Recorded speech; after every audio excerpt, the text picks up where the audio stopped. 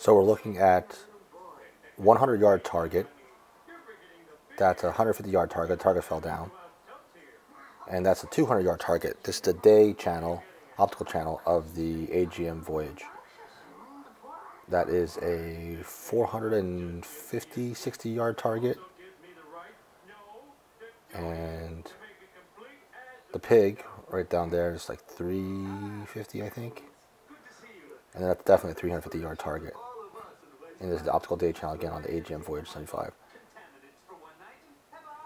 That target right there is 650 yards away, right above the road. And that target right there is 800 yards away.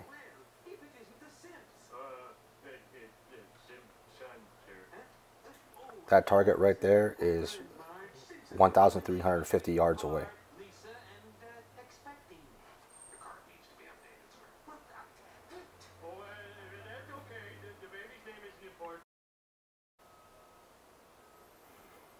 So the AGM Voyage 75, it's doing its flat field correction, or nuke, non-uniform correction.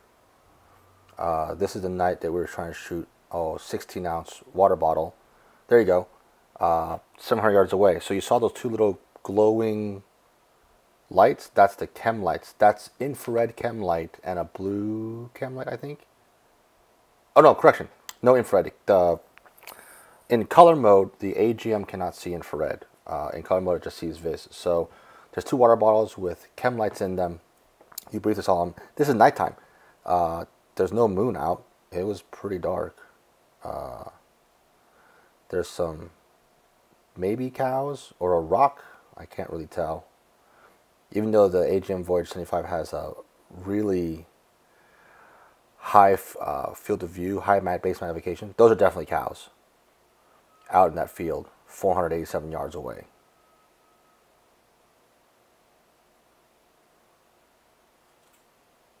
Almost 700 yards away. This tree coming up, that's the furthest I've ever ranged something with the AGM, 890 yards. Allegedly, they say it's rated up to 1,000 meters. Okay, now we're back to, this is the near IR channel. And my friend Kevin has his, I think, A2 illuminator shining on, hoping that it'll help illuminate the 22s we're going to lob at this thing. So we're back again looking at the AGM Voyage. Now this is a 100-yard target. We're on day channel right now, and that's why you can see black. Now we're switching modes. That's the daytime color mode. It's not bad for how dark it is here. But when you go into the, if you look in the upper right hand corner, you see the moon icon. This is like the nighttime mode. Nighttime mode can see infrared. It's like a Sonex Aurora, basically. It's a digital sensor. Now we're looking at my friends 700 yards away. I'm going to digitally zoom in. They took a side-by-side out there. That's the laser rangefinder pulse. That big wide beam. That's an infrared laser rangefinder pulse that the digital night vision can see. So you can aim it, even though the aiming reticle's, zero to it, but it can see it. You can even do constant ranging. That seems to be what it's doing right now. Now we're back looking at my friends 700 yards away. Now in thermal, and you can see they're setting the water bottle. There's a little tiny black dot. Oh, flat field correction. Little tiny black dot. That is a cold water bottle. That was image fusion mode. So you can kind of see this ghosting a little bit from the lights that they're producing. And they're getting back into the side-by-side.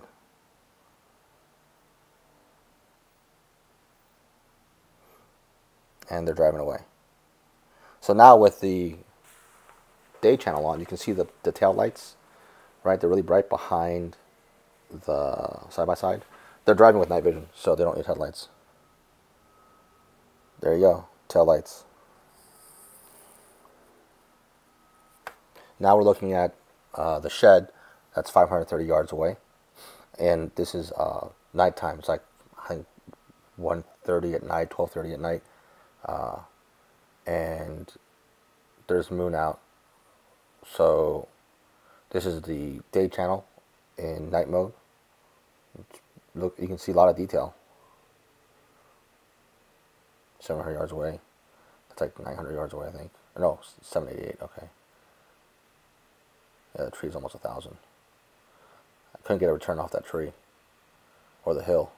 That's like too far.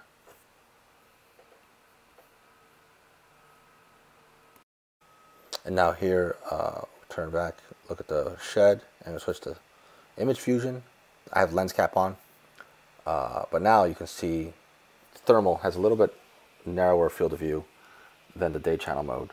But under image fusion, it I think scales up the day channel to overlap the thermal.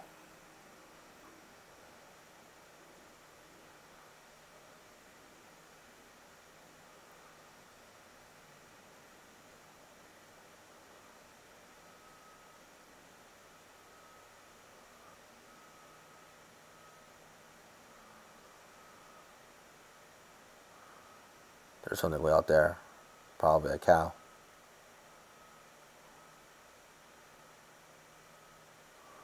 But it's too far away. Can't see what, can't tell what it is under the thermal.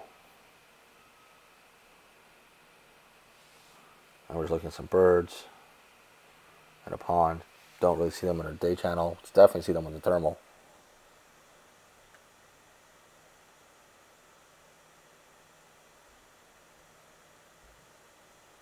There's a plane. See the image fusion mode? You can see the faint blinking of the lights on the plane. The beacon on top of that mountain. I wish the image fusion you could scale back the thermal and or make the digital image brighter or show more and have less thermal, or and then be able to adjust them on the fly, but you can't.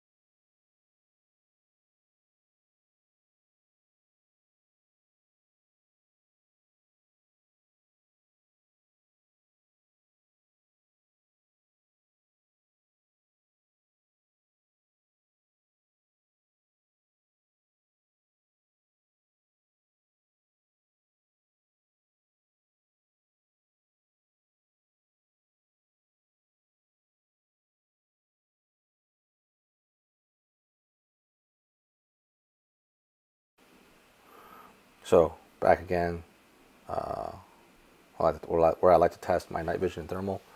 We got a lot more wildlife out here, some birds, and it's overcast, but there's like a almost full moon out, so it's really really bright. Look how much color and detail you get. Yeah, it's noisy, but this is one. Ignore the clock. This is 1:30 in the morning, and I'm really surprised how well this can see at night. But even the aurora is pretty good at this time of day, or at this time, with this much moon. Like you can see color. It's really impressive.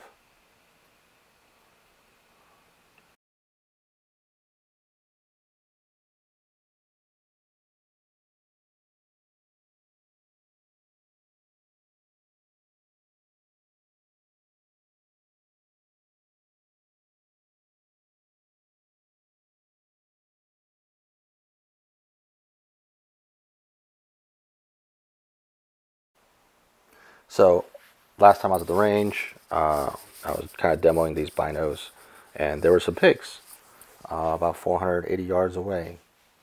Looks like maybe a mama pig, daddy pig, and two little baby pigs. But that's someone else's land, so we couldn't shoot them. There they are, little baby pigs, right there.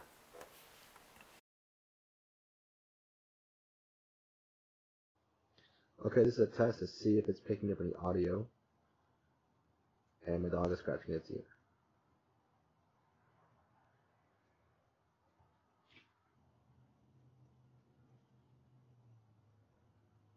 You see the curtains through the thermal image?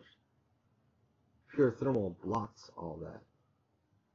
You can't see through curtains. So that's kind of cool.